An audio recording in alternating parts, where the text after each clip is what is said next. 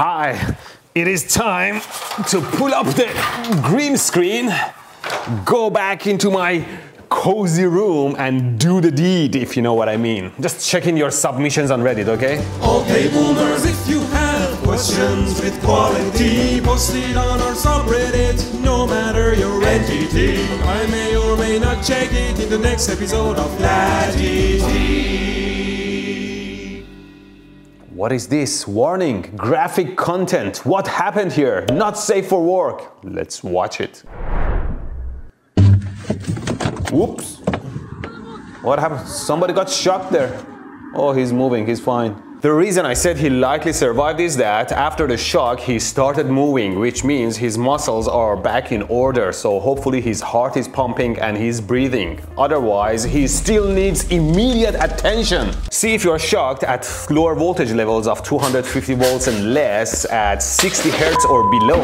If the current passing through your body is more than 10 milliamps, which is already super painful, then your muscles and nerves stop functioning normally. You get contracted at some level, you can't even let go of the wire. In those cases, you lose control of your muscles, so your heart stops pumping and your lung can't breathe anymore. But if the shock is quick, then you recover quickly and everything goes back to normal. That is, if you don't have some underlying health issues. In these cases, even if the shock is longer, perhaps you can survive even up to 1 minute if your blood has enough oxygen in it to maintain your cellular health. But any longer than that, then your cells start suffocating, especially your brain cells, and your heart may not recover automatically, which means you better hope somebody around you knows CPR and can do chest compression, chest compression, chest compression. You want to get your weight fully on top of it, near lockout of the elbows, so that you're translating the force of your body weight into the person's chest. Of course, after the electricity is disconnected safely, otherwise they'll join you painfully. But in much higher voltages, it's not just a matter of your nervous system recovering, it's a matter of so much power burning your tissues and organs. So after such a shock and after the power is removed safely, the people around you first must make sure that your heart and lung are back in business,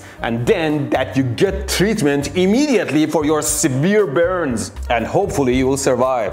Hopefully the guy survived. Just that I don't understand. I mean, look at this. Close to all these power lines? Obviously somebody's gonna get a shock there. Those lines must be thousands of volts. There, you can see where the top of that post touched the super high voltage power line. How did they even miss this? Where is the work safety personnel there? I mean, I'm worried to be halfway between Earth and those power lines, and these guys are picking up a post that is pretty much the same height as that power line. The guy who controls the lower part of the pylon got a medal? A medal for what? Surviving electrocution? Or for working under such dangerous conditions? If your work includes raising the long pole under a power line, just lope out of it. 500-watt incandescent light bulb from local hardware store. Why would they even make these type of lights anymore? Bombilo incandescente. Use it if you want to warm up your eggs to hatch a chicken. Otherwise, just use LED lights. You get the same brightness with 1/10 of the power. Electricians are literally training ferrets to pull wires through tunnels too tight for tools. That was a tongue twister. Oh, he's shoving the ferret into the hole. And the ferret is taking the water. That's a good idea. Come on, ferret, get out. There you go. OSHA approved ferrets. What's next? Training an elephant to change the street light? Actually, that's not a bad idea. You know what happened, cry, cry, laugh. What happened here? Environmental storytelling. Oh. The guy opened the power panel and vaporized? In reality, you never disappear. You just go into a different dimension. The side effects may include calling your mom for help, peeing your pants, and regretting your life choices. Mehdi's favorite dish? I would eat it if it was a cake. Can one of you make a lifelike transformer out of cake and post it? Whoever designed this should go to hell, as you can get shocked with 240 volt AC. What are your thoughts? Yeah, look. Why are the contacts coming all the way to the top of even exposed? Yup, looks like done by a business running from their garage. All you need to do is to put your thumb on it and get a burn mark. Or worse, it could run through your body if you're touching the ground somewhere else on your body. Standards and regulations, have them. Capacitor gave up. What is this, a capacitor? Oh, that's the top of it. Wow. Why is it missing those grooves on the top? Such big capacitors should have grooves on top that breaks open under lower pressure to prevent capacitive pressure cooker bomb. Let me see if I can record a slow motion of a capacitor blowing up. Here's a capacitor with those grooves I was talking about on top of it. If you can see that, let's blow it up and see what happens.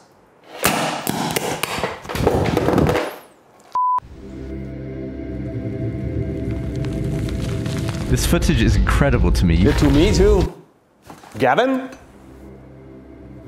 Anyway, you see here, first, those grooves open up, releasing the pressure inside the capacitor and avoiding a much more catastrophic failure. Some bigger explosion that could break the surrounding components too. But despite that, you see a bigger explosion afterwards because the plates of the capacitor touch each other and short the power line that causes a ton of current and power and explosions through it. Of course, that wouldn't happen if I hadn't connected it to such a high voltage. On the systems they are designed for, the voltages are not that high.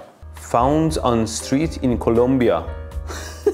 The outlet is pretty much becoming a part of the tree. Well, actually, at the end of this December, I'm going to Colombia. I'm gonna see a lot of these things. For the sake of my travel video, I hope Colombia is a land of strange electricity installations. Buried high voltage power lines generating magnetic field. Is this true? There is some strong magnetic field there. And they're standing up. What could be the reason for this? And it's pretty much everywhere. What sort of power line must be running underground that generates this much magnetic field? It might not be power lines under there, might be a huge transformer creating such massive magnetic fields. Can you please show me a picture of what's underneath there? I'm sure this is safe, yes? Sometimes I just give up on humanity. Why are those power lines running through the stairs? Unless they're not power lines and they're just communication lines, but still, I mean, they look like power lines. Hopefully they're just communication lines. At least the high voltage lines are running overhead. Doesn't matter, even if this was just a rope, why would it be running through the stairs? The designer of the stair was like, hey, more things to grab onto to stay safe climbing the stairs. Cable de extensione. Yes, I've seen many of these in Mexico. I still can't figure out why someone would go through all the trouble of making something dangerous like this than buying a proper extension cord. Maybe it's a cost thing, because this thing you can cut out of a broken appliance or lamp or something, and this one you can pull out of the wall and put together. Can my dear Mexican viewers enlighten me, please? Do that. You can do that or explain? French? So I have here an apparatus. It contains an oscillator, and an oscillator is just like a piece. So okay, let's take the lights down. Globe, 2 liters, filled with xenon and nothing else. These. This is something cool. So now the globe. See, he's making a plasma toroid inside the ball. It is real. Actually, I'm in the process of making one. I didn't know where to get one of those glass globes, so I bought one of these plasma globes. Let me turn off the light. Can you see the arcs now? I'm hoping to be able to use this glass in the same experiment they are showing and make that plasma toroid. Subscribe to see that video later. Respect!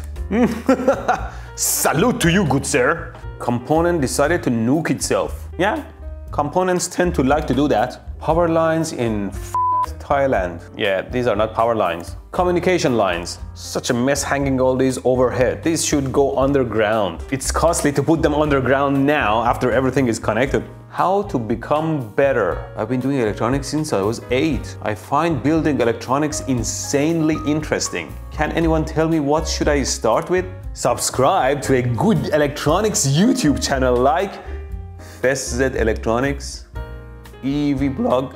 You are in ElectroBOOM subreddit, at least mention me. Mehdi, more perpetual nonsense machines for you. A magnetic motor is a device.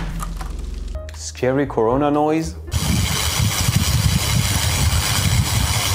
I need to be there at night to see all the corona discharges there. Is it actually corona discharge or just wires vibrating or something? The amount of power loss in transition lines due to corona discharge is staggering and must be stopped. Vote for me and I'll avoid corona discharge altogether. Another hollow political promise. I draw this image for you. I guess I do look like this. Nice drawing. I should print it and put it on my fridge. Watching ElectroBOOM during a physics lesson is so exciting. They're showing my videos in classrooms, oh my god. Makes me nervous when my nonsense is shown somewhere important. How does this work? Where's the wires?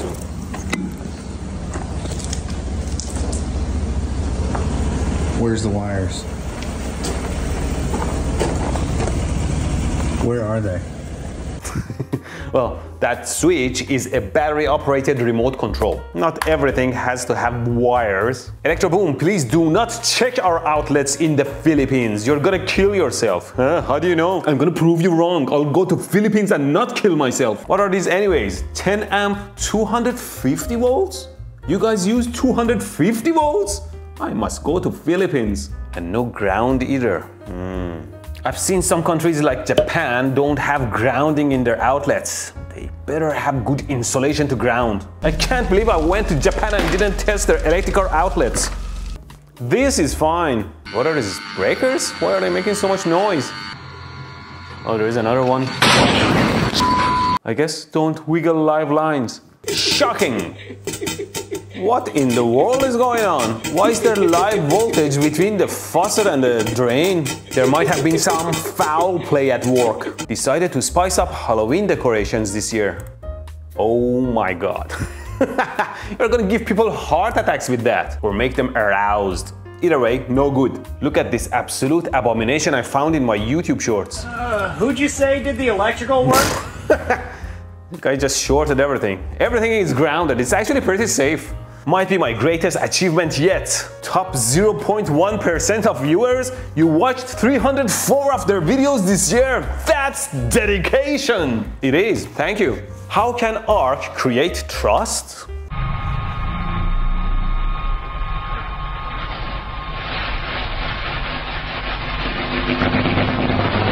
I mean, trust is built upon years of good relationship, communication, and forgiveness, not arcs.